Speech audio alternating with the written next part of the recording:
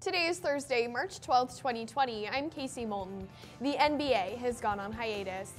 And I'm Zach Curry. Hiatus is a fancy way of saying cancel all games. News is next.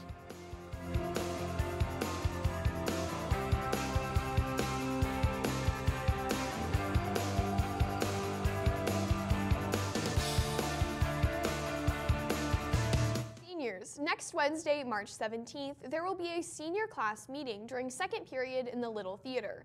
That same evening, there will be a meeting with parents of seniors to go over important senior information from 7:30 to 8:30 p.m. in the Little Theater. Messages will be sent home regarding this, but please make sure you and your parents are aware of these meetings next week. Congratulations to Thela Cruz, a member of the Nampa High Speech and Debate team, who was selected today to represent Idaho at National Speech and Debate Championships this coming summer in Albuquerque, New Mexico. She will join over 5,000 high school students at this prestigious event. Attention Foreign Language Society. There will be a meeting this Tuesday, March 17th in room 201 right after school. We will be setting up for the Empty Bowls event. See you next week. Girls, are you stressed about how to pay for your prom dress? Somedays Discount is offering free prom dresses for students who stop by their store between March 3rd and March 14th. If you show your student ID, there will be no cost for the dress. The address is 206 8th Avenue South in downtown Nampa. It's first come, first served, so get there early to find your dress at no cost. Today's activities include state BPA, tennis at Columbia, track at Middleton, baseball at Emmett, softball versus Emmett at West Park. A quick note before we take our break. Always check with your coach to make sure your game is good to go after school. We'll be right back after this. Did you know you can get a ticket for speeding at school? Speeding on school property and getting caught is not a speeding ticket. It's considered reckless driving, which is a misdemeanor. When you speed and are caught, there are many penalties. Two that may be important to you are having your license suspended and having your parents' insurance increase by 73%.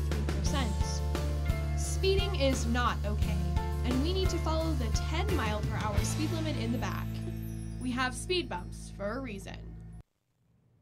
Today's weather is brought to you by Dr. Kim Keller. Your smile's your first impression. Make yours a great one and visit Dr. Keller today. Today, we can expect a high of 52 degrees and a low of 33. Tomorrow, a high of 58 and a low of 29. Back to you, Zach. The NBA announced that a player on the Utah Jazz has preliminarily tested positive for COVID-19, and the league will suspend the season indefinitely.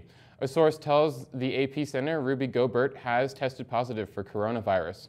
The test result was reported shortly prior to the tip-off of Wednesday night's game between the Jazz and Oklahoma City Thunder at Chesapeake Energy Arena.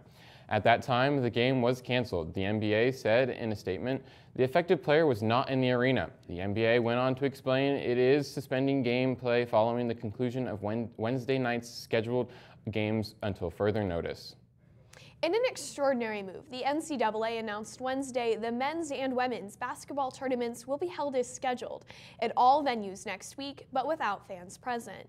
NCAA President Mark Emmert said in a statement that he made the unprecedented decision to move the events behind closed doors after consulting with public health officials in an attempt to slow the spread of the novel coronavirus, which has infected hundreds of people across the United States over the past week. Attendance at the NCAA tournament events will be limited to essential staff and family members, the NCAA said.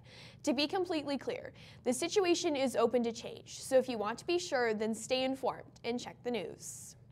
The ACT word of the day is notable, which means noticeable, plain, and evident.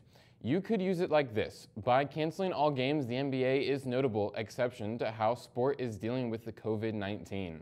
That's the news. Thanks for watching, and remember, no risk it, no biscuit.